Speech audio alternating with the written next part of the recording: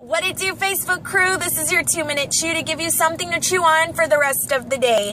I had a tremendous time last night with our children's department. We have a once-a-month children's workshop meeting, and we just come together to work for the children's department, preparing our ministry and our curriculum for the next month.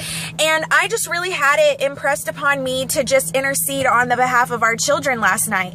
And we had a tremendous time praying for our kids department, the children that are involved in our church. But you know, it just really struck me. God said, you know, right now children are being targeted in the evilness of ISIS, the evilness of the world and what's going on in the world. Children are being specifically targeted, and I think that's because the enemy does not like our children right now.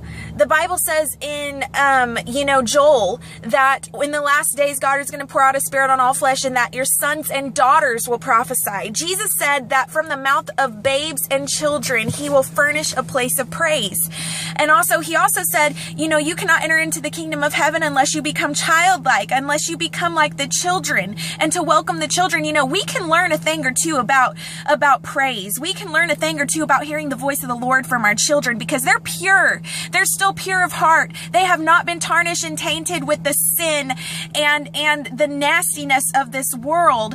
And so I believe that the enemy is coming against our children because God is fixing to pour out His Spirit on our kids, and we're fixing to see a revival explosion in this world through the youngest of the ages. And how many times do we take time to intercede on the behalf of our kids? Oftentimes we're good at interceding on the behalf of our adult problems, but how many times do churches take the time to intercede on the behalf of our children? So I just want to encourage you today to intercede for our children for safety and guidance and protection, that the Lord would have His hand upon them, that they would hear His voice, that they would see Him in their dreams, that they would see what they are to do with their lives, and that they would raise up and start revival explosion in this world even at a young age, and that they would walk through that prophetic word, that His Spirit would be poured upon them, and that they would prophesy, even their sons and our daughters, and that God would use them to change the world, and that revival would happen through them, and that they would lay hands on the sick and see them recovered. And oh man, I tell you what, I am excited about what God is doing in our kids.